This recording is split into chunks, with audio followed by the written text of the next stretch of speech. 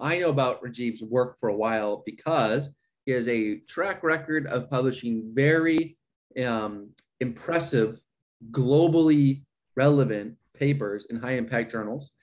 A lot of these include remote sensing techniques, but he also has experience with on the ground field work, including in Borneo, where nearby to some of the places where I've worked, and has a lot of colleagues that I know from Asia, but also colleagues that you will know from CBCS, including Oscar Venter, James Watson, and others. And so I've been told that Rajeev prepared a short introductory slide. So I will only quickly give you his academic credentials. He did his PhD at the University of Florida, and then he's went back to India before coming to Canada at University of British Columbia, University of Northern British Columbia. Yeah, that's correct. Northern British Columbia. And where he's now a postdoc with Oscar Venter. So with that, I will hand it over to you. Thank you, Matthew. Let me just share my slides just to make sure that.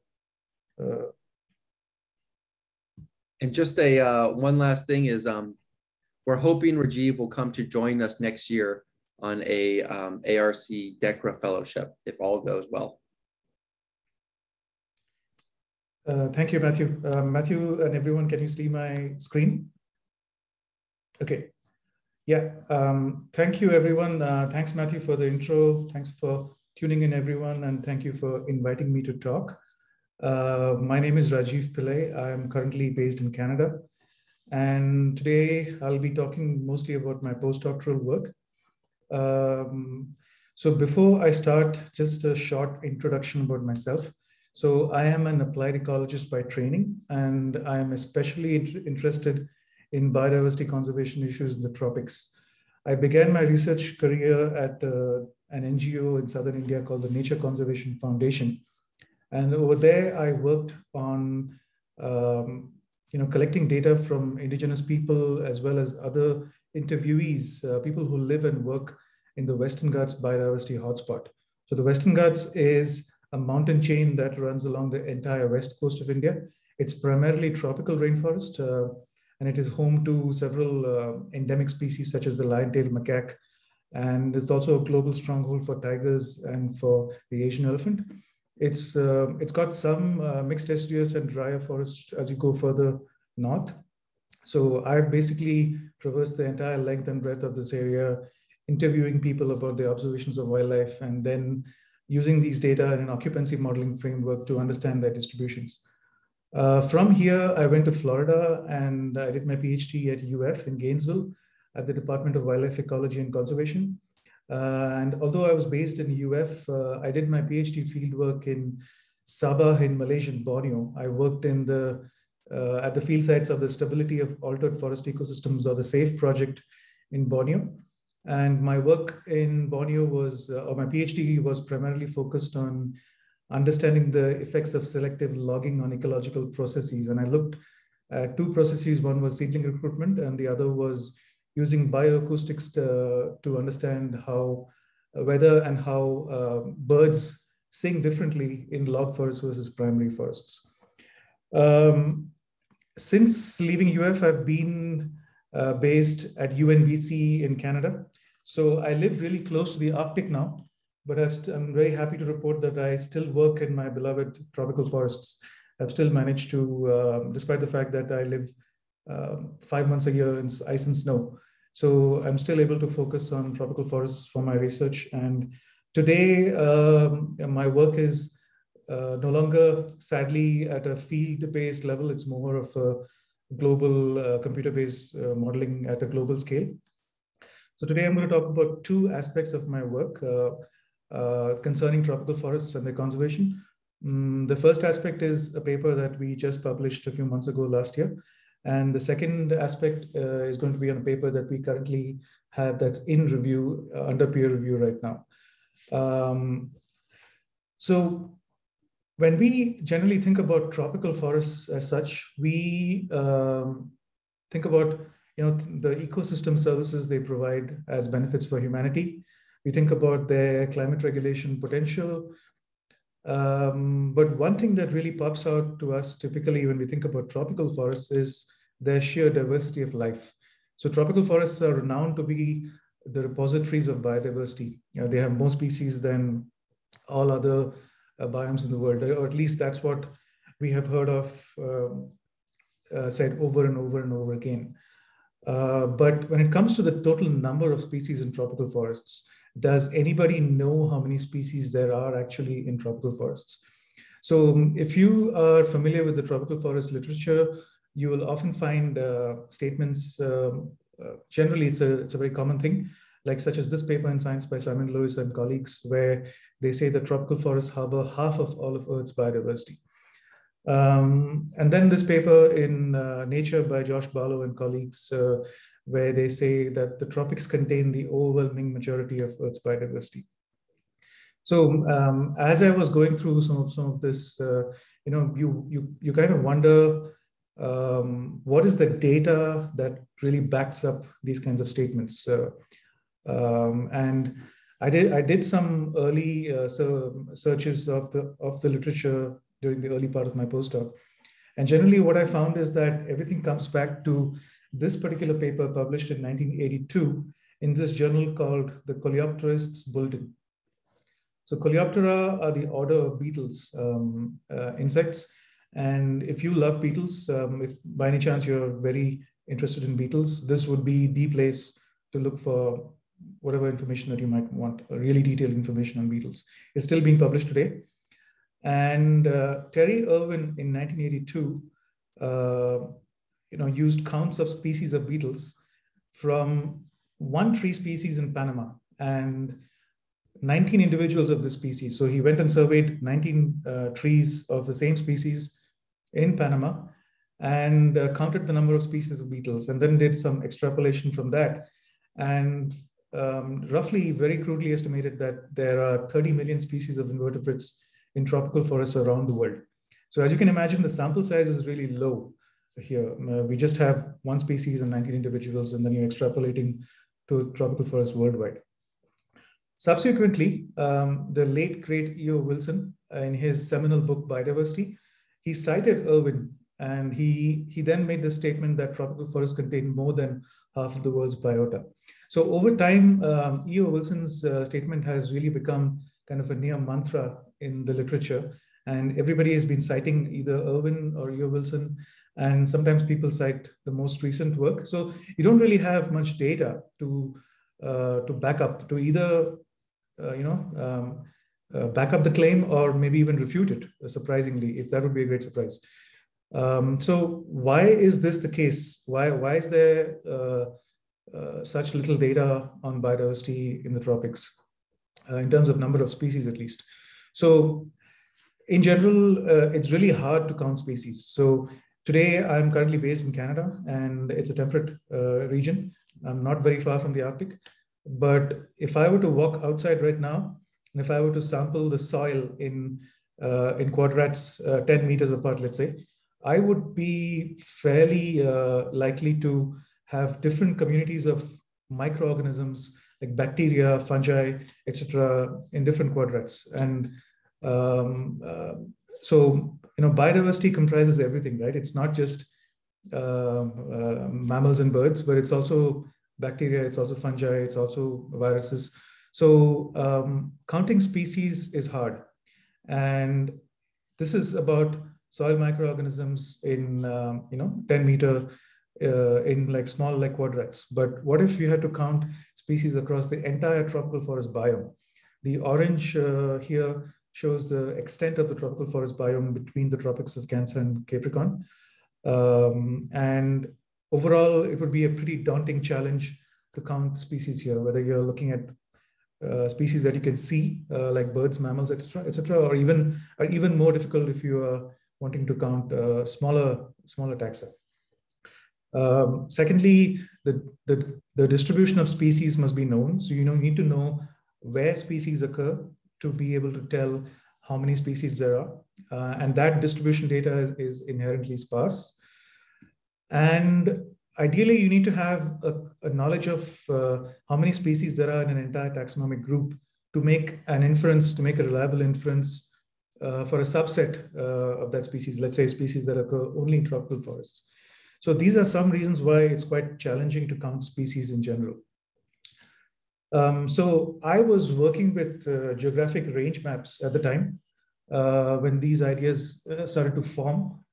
And geographic range maps, they represent broad spatial distributions of species. So they are rather coarse, but they are complete for the 4 terrestrial vertebrate taxonomic groups: mammals, birds, reptiles, and amphibians.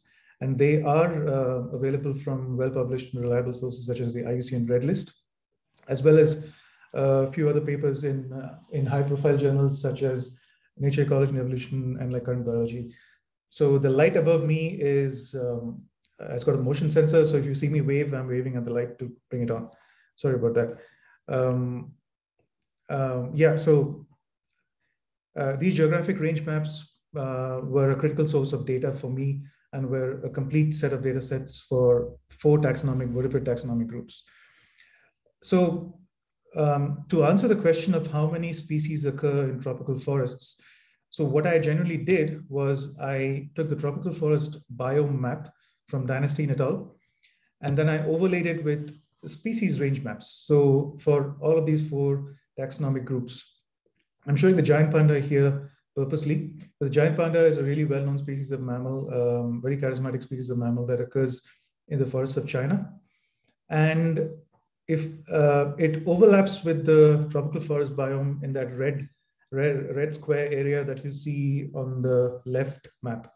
So if you were to just look at the range map and make your inferences based on the range map, you would definitely conclude that the giant panda occurs in tropical forests, but you would be wrong, because range maps are prone to a form of error called commission errors or false positive errors, where a species may actually overlap a given habitat type, such as tropical forests, but that species may not actually use that habitat type. So if you look at the data on habitat preferences for the giant panda, you'll see that it occurs in temperate forests actually. So the IUCN, in addition to these range maps, they have extensive data sets on the habitat preference types for each species. And you can use that as a second filter to kind of remove these false positive errors. So the giant panda would not be in my list of tropical forest species for this reason. So this is an example of removing a false positive error, a protocol that I followed for my work. So what I did overall was to combine the tropical forest biome map with the range map and then the habitat data to first calculate the total number of species globally, and then figure out that on average across these 4 taxonomic groups, 62% of all terrestrial vertebrate species, that is nearly 2/3 of them, occur in tropical forests. So other than reptiles, all other 3 groups, it's well over half. So Wilson was certainly right, but we, in this work, which was recently published last year in Frontiers in Ecology and Environment, provide the first empirical data to show that this is indeed the case, at least for terrestrial vertebrates. Now, reptiles are slightly lower than 50%, but we think our estimate may be an underestimate here, mainly because habitat preference data for reptiles is not fully complete. So as that becomes complete, it's possible that more species will be added to the tropical forest list for reptiles.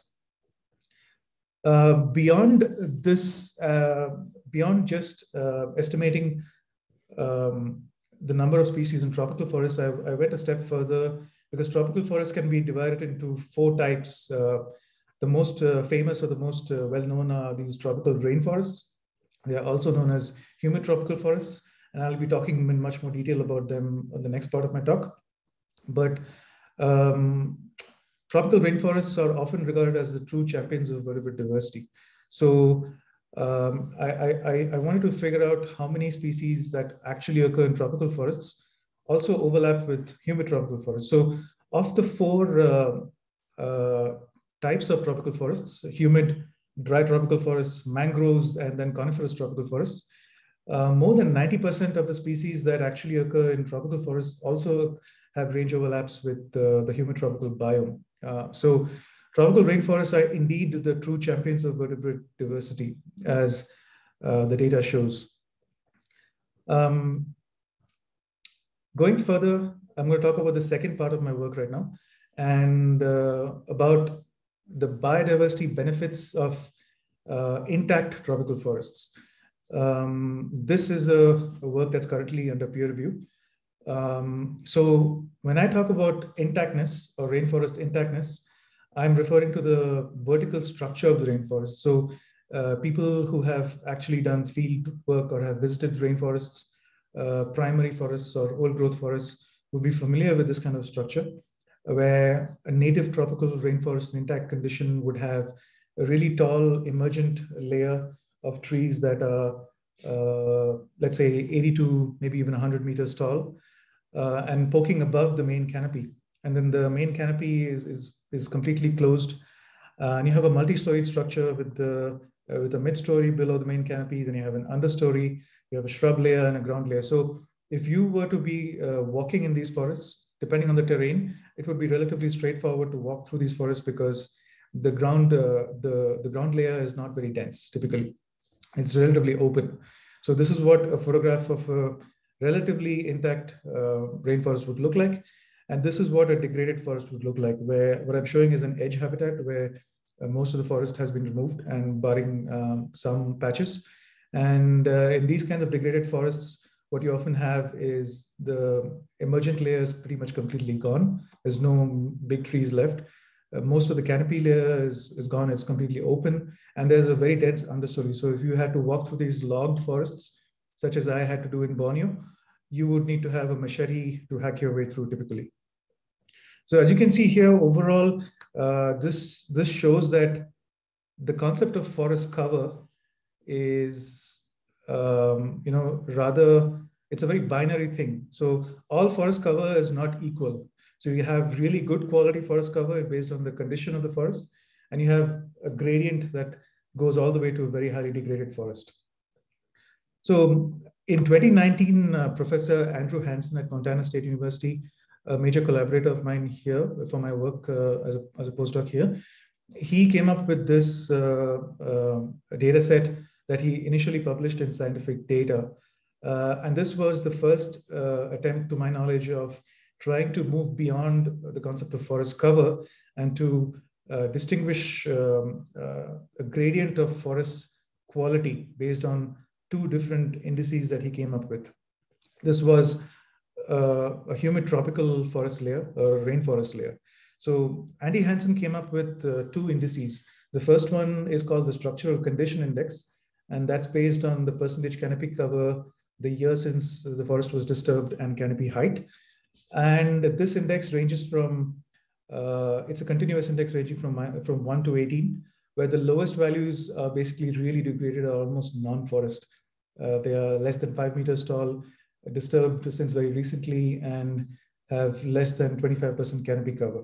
And the highest values representing from value 14 to 18 are much taller forests, greater than 50 meters tall, undisturbed since 2000, and are much more contiguous in their canopy cover.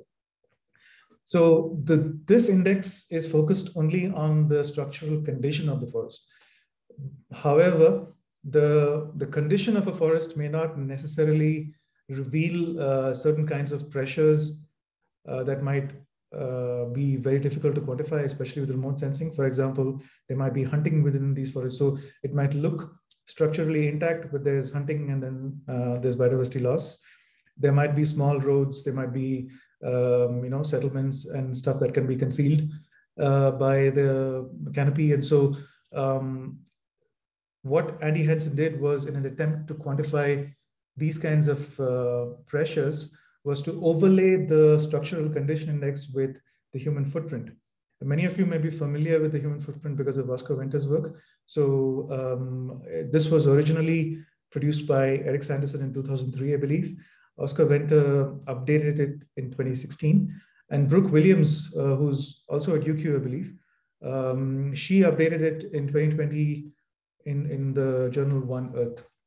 So the human footprint is a cumulative map of 8 pressures, and so they overlaid it on the structural condition index. So now you have a map of not only forest structural condition as well as pressure. So previous work has found out that there's a threshold of the human footprint that is anything greater than 4, a pressure level greater than 4, would likely be associated with very strong likelihood of species extinctions and biodiversity declines. So this structural integrity index, which combines the condition as well as the human footprint, you now have the ability to get a proxy for the human pressures. So you have really high quality forests that are intact structurally as well as have a human footprint of less than equal to 4, and that's your remotely sensed high integrity forests.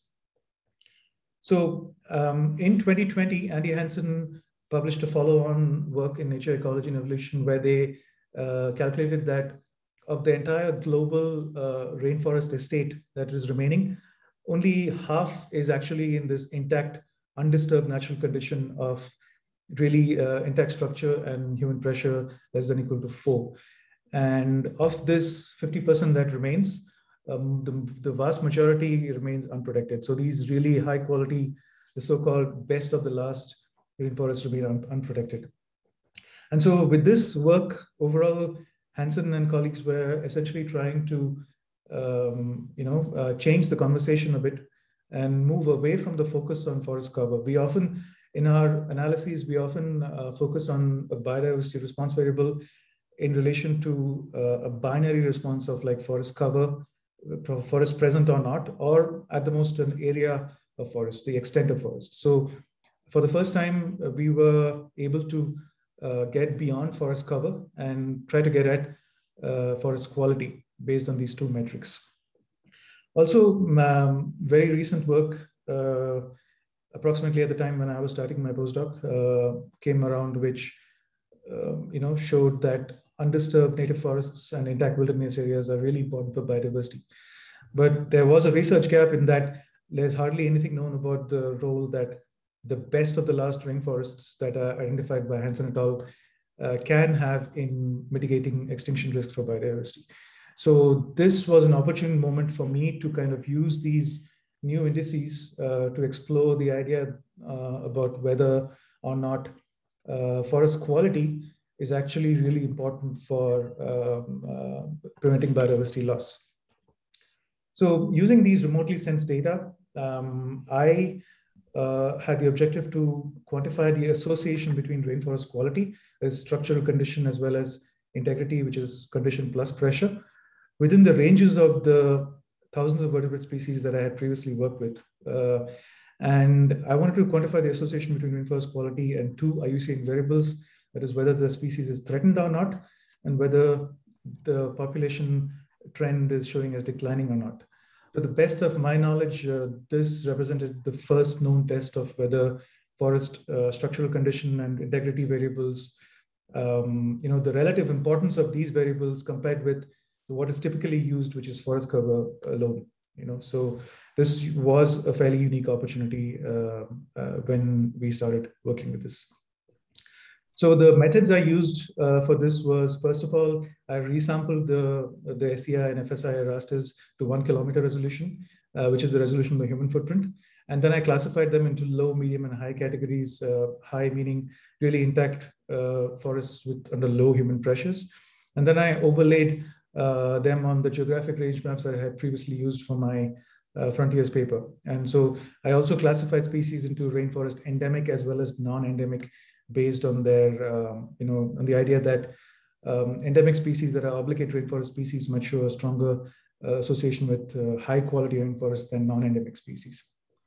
To give you an example, let's go to the range map of the Western gorilla, which is in West and Central Africa.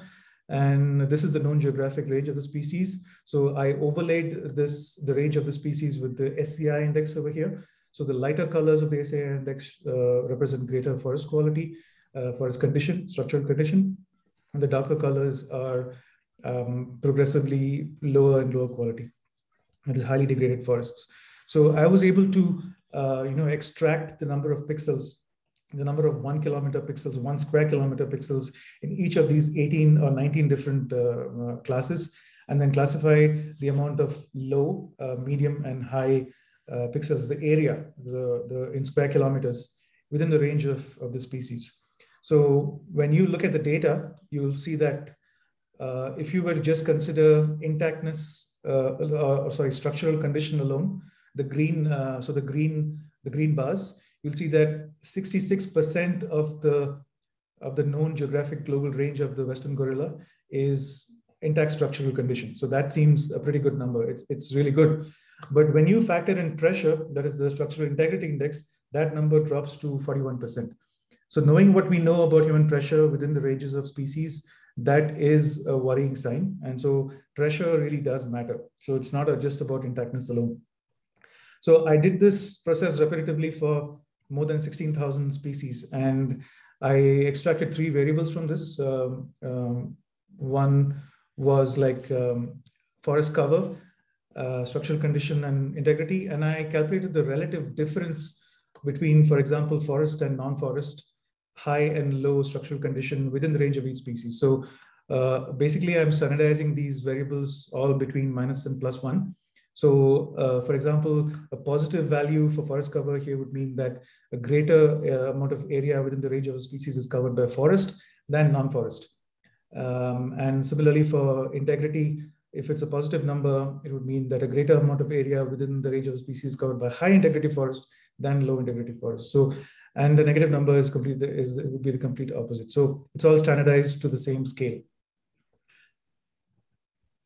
And my statistical methods were, I had two response variables, the probability of a species being threatened or not, and the probability of a species being declining in population or not. And 3 like predictive variables, and I'm interested in looking at the relative importance of forest cover, structural condition, and integrity. So I had a binary response variable and 3 continuous predictive variables. I used a generalized linear model framework, specifically a logistic regression framework for my entire analysis. Now, I am working with thousands of species at a time. And these species are not statistically independent because they are evolutionarily related. And the degree of evolutionary relatedness varies. So when you are analyzing this kind of data, you typically need to account for this kind of phylogenetic dependence. And I actually found a strong phylogenetic signal using a measure known as Pagel's lambda. So I obtained phylogenetic trees for all 4 taxonomic groups. All of these trees come from Walter Yates' lab. Walter Yates is a professor at Yale, and he is basically the pioneer in this kind of phylogenetic work. So I was able to obtain the trees from all of these, for all of these taxonomic groups, and I was able to fit phylogenetic regression models for these. So how this works is basically it calculates a phylogenetic correlation, a pairwise correlation between each pair of species, and factors that in explicitly into your analysis. So you're correcting for this potential confounding effect of phylogeny here in this kind of analysis. So I'm giving you the results in one slide. Sorry for the all of everything in one slide. So the overall result that you get here is that forest integrity, which is your intact structural condition and low human pressures, is actually really strongly associated with a lower likelihood of species being threatened and having a declining population. So if you look at the green dots and squares, they represent the forest integrity. So the higher the greater the area of high integrity forests, for example, in the within the geographic range of threatened mammals, here there is the closed green circle or the filled green circle. So the odds of being threatened are like approximately 0.4. Whereas if you look at the forest cover, the red for mammals, the red filled circle, that's approximately 1.32. So you're kind of like almost, it's less than half in terms of the probability or the odds of being threatened. Overall, the trend generally shows that structural condition alone does tend to have a positive effect. So the more structurally intact the forests are, the better it is compared to forest cover as such, like that doesn't account for any of these pressures or structure, but it is not as good as integrity. So this trend was generally consistent across all taxonomic groups, as you can see. And we can see the strongest trends in general in amphibians. And this was also consistent generally for both endemic and non-endemic species, possibly because and even species that are not endemic to a tropical rainforest, they still use tropical rainforests as refugia, or as they are important habitats for them, even though they may not be endemic. So generally, forest cover that is really, really of high integrity is critical for is very strongly associated with low risk of extinction and population decline across humid tropical vertebrates. So based on these findings, a potential solution that we might suggest to prevent extinctions in rainforest habitats might be this concept of forest integrity. So this Convention on Biological Diversity is post-2020 Global Biodiversity Framework, which is currently in an advanced draft stage. For the first time, I believe, talks about this concept of integrity, and they actually have language in the current draft that says net gain in the area and integrity of terrestrial ecosystems would be important. So it might be really important to mandate something like this to prevent biodiversity loss, given the rate at which tropical forest deforestation and degradation is going on. A preprint of this, an earlier version of this work, is available on Research Square. It's available at this link. And I would like to thank my lab here at UNBC, especially Jose Aragon, who's a co-author on the paper, for helping with GIS work. I would like to thank collaborators Scott Getz and Patrick Jans at Northern Arizona University. I would like to thank collaborators at UNDP who helped with the policy part of the paper, Christina Supples and Annie Bernick, and all other members and co-authors on the paper, as well as NASA for funding. Thank you very much, and I'll take your questions. Wow, thank you, Rajeev. That was a inspiring talk.